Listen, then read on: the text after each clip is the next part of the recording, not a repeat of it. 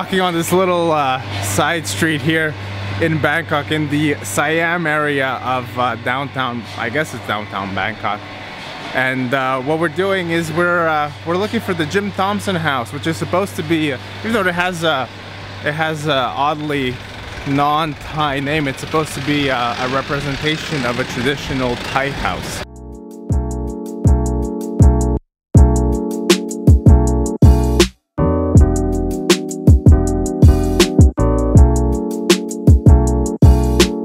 We're staying literally 40 seconds away from here, which is why we saved this for our last day in Bangkok.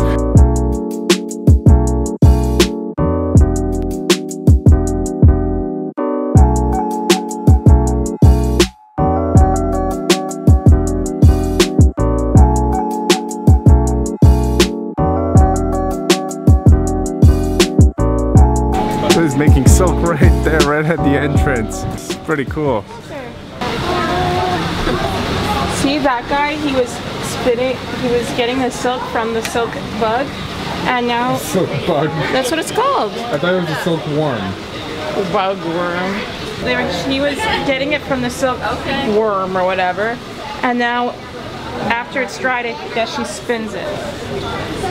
Wow, that's so cool.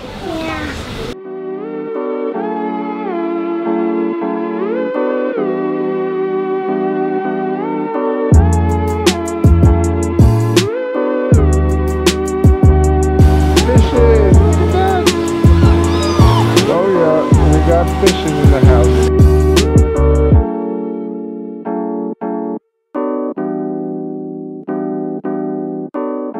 Restaurant here looks it looks very, very welcoming.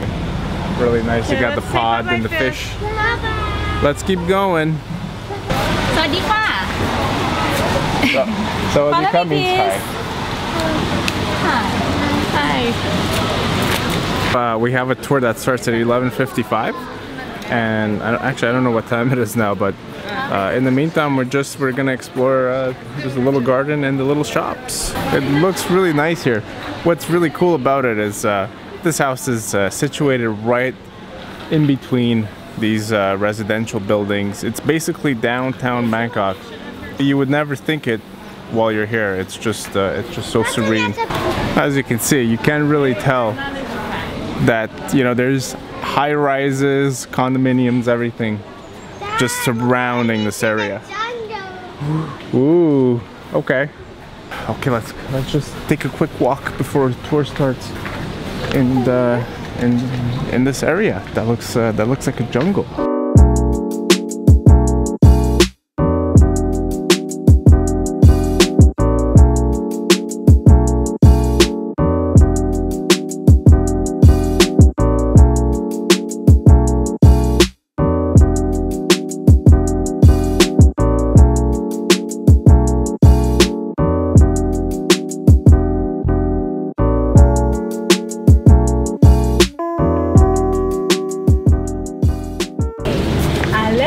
Right here, where you can enjoy a good view of the home that was owned by the American Jim Thompson.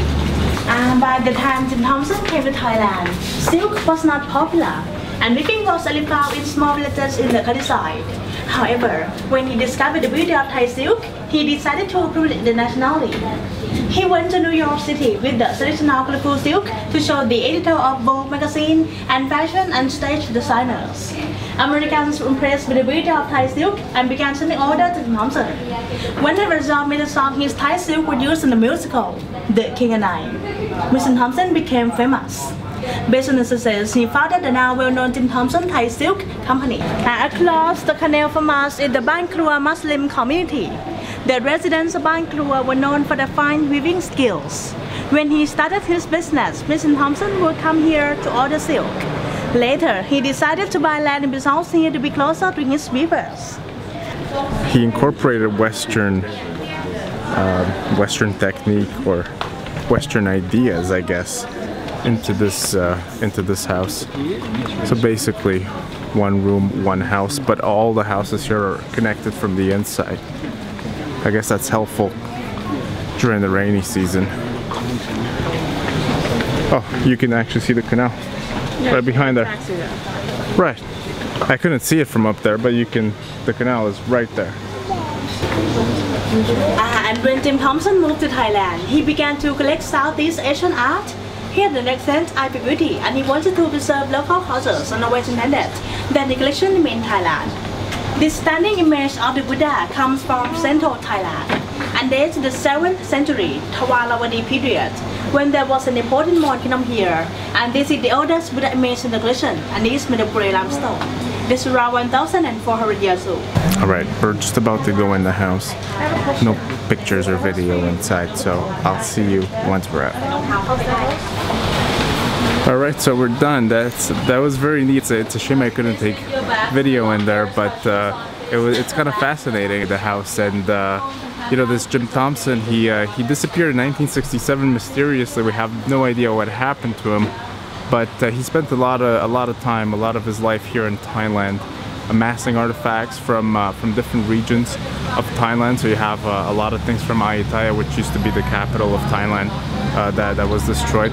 But the thing that actually fascinated me is how he incorporated Western style and Thai style into many parts of his house. I guess he would try to entertain some of his guests, assuming they were Western, by you know, putting things that are familiar to them, such as, well, bathrooms. I guess he had a bathroom in there, and from my understanding, Thai houses usually had bathrooms outside.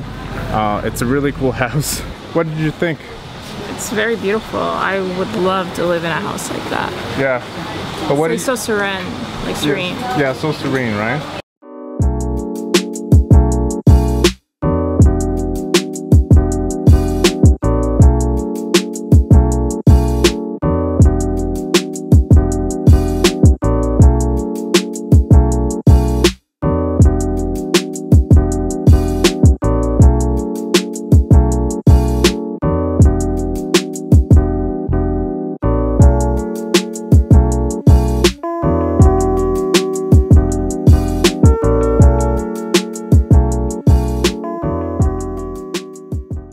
I don't know what to get, honestly. This food looks off the hook. Prices are just a little higher, but it's what you would expect here. The decor is really nice in here. It's kind of like a trendy Thai restaurant. It's really chill. They have like this very, very subtle music playing in the background. And of course they have outside seating, but which actually looks really nice because you're sitting by the fish pond. But inside you get the killer air conditioning, so pluses and minuses. It's all about choices. Oh yeah, mango paradise.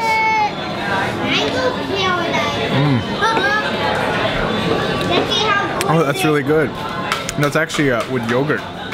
It's money with yogurt, but it tastes like mango yogurt. Oh, that's really nice. Wow.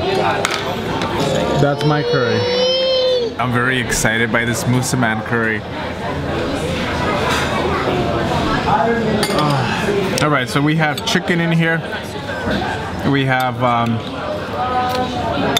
it's hard to tell what everything is because everything is so red, so infused with the red pigments of that red curry. But this is a potato. Alright, let's first taste the chicken.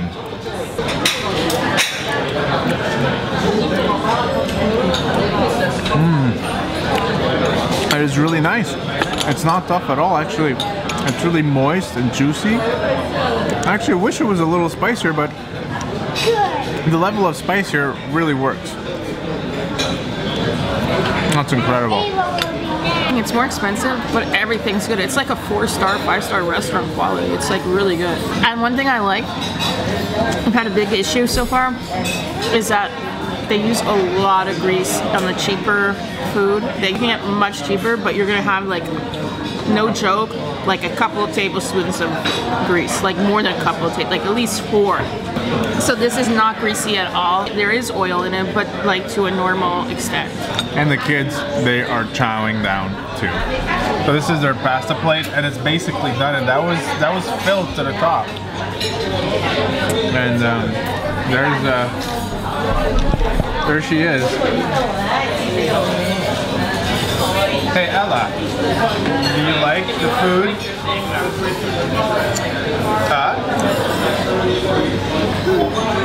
Say thumbs up.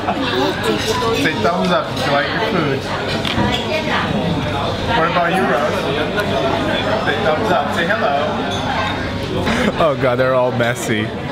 Oh man.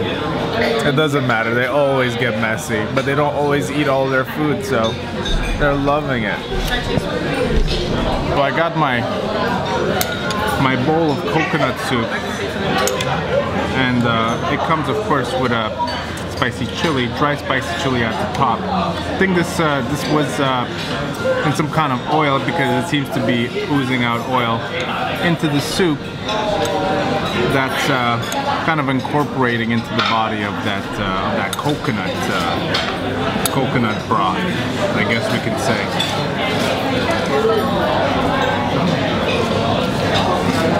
Oh man. It's really sweet and a little sour. So it's not too sweet because the sourness kind of balances that. It's kind of rich, like in a light cream way, I would say.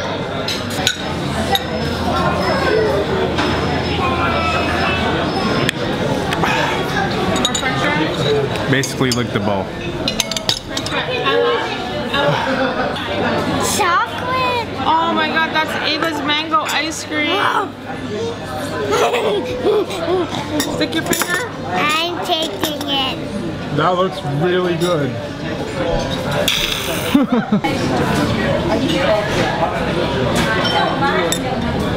You want to try it? With mango and whipped cream is. With cream? What's that on the top? Whipped cream. Here's the mango with the sticky rice. And it comes with a nice beautiful flower decoration. It's a beautiful dish actually. I love how it's plated. I love mine too. It's just an outstandingly beautiful dish, and we have the sticky rice. I'm gonna take a guess and say that's some coconut cream on top. And there's these little guys that look like corn kernels, but they're not. They're crunchy, coconutty.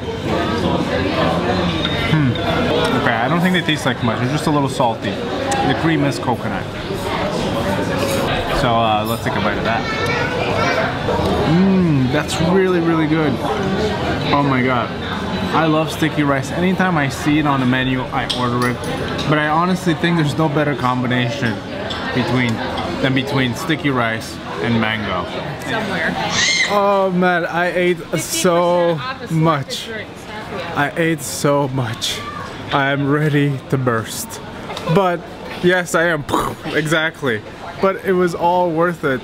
That was some of the best food I've ever had. I would say top 5 meal.